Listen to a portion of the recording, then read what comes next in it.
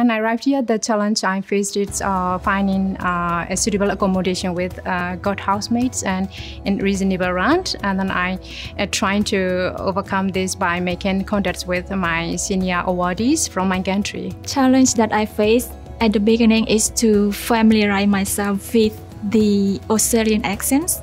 But now I think I feel like I get used to the accents now and I can understand more.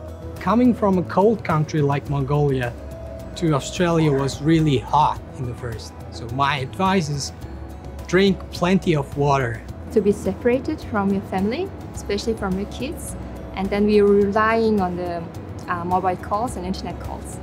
Australia is really individual society.